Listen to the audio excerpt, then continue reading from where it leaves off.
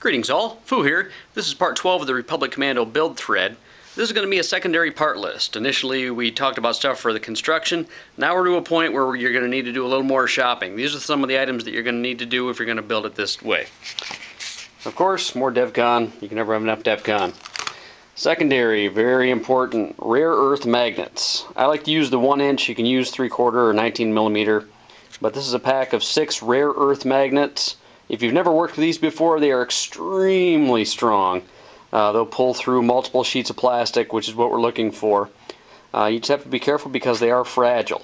If you don't have good control over them and they slam together, they will shatter and cause a huge mess.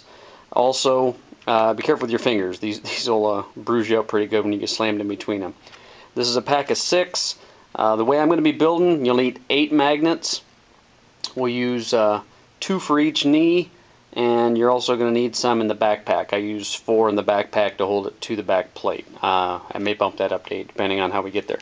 But rare earth magnets, a 6-pack ran me $14, and I got them at a woodworking store. A lot of time they're in the craft section. You can also order them online. Okay, you're going to need a strip of leather. I just went to Hobby Lobby and got real leather craft lace suede strip. This is 1.5 inch strip. It cost me $4, and this is plenty for what you're going to need. I use the leather as a hinge for the knees.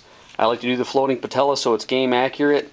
The 1.5 inch gives you enough room for the way we're going to use the magnets to attach the knees, and I got it in black because I'm doing an Omega squad, but you can get it in whatever color you need. Go with the suede so it's got, you know, a little thickness to it, or if you've got some leather laying around, that'll work. The nice thing about the thin suede, you don't have to score it a whole lot for where it's going to bend.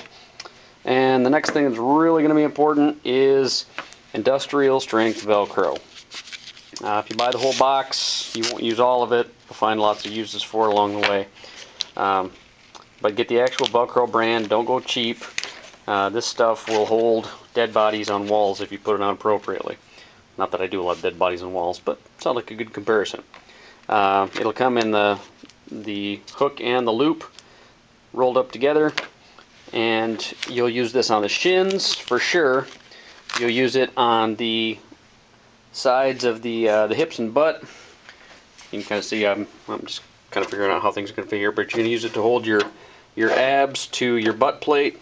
You're going to use it for the front of the shins, and depending on how you do your chest, you may use it for your chest as well. So if you got a couple of guys in your squad that are working on it, go ahead and just grab the whole roll. I think it's about $40 for a full box of it. You can get it at most fabric stores. Again, I use the black because I'm doing a Mega. You can get it in white. If you're doing a Sev or something else where the Velcro you think it might show, it paints really well, and that shouldn't be an issue. So that's your next bit of shopping you're going to need to do. And the reason I'm stressing the Velcro right now, you can't figure out your chest measurement until you figure out your codpiece and butt plate. How those are going to go together is going to dictate the thickness of how you put your chest closure together. I like to do a seamless chest, but to be able to mark it and get a good fit on it, you got to have those sections. So go out and get your Velcro at a minimum. That'll get you started, and then get your leather, your magnets, and your glue for the knees and other hinge pieces. We'll see you in part 13 for torso.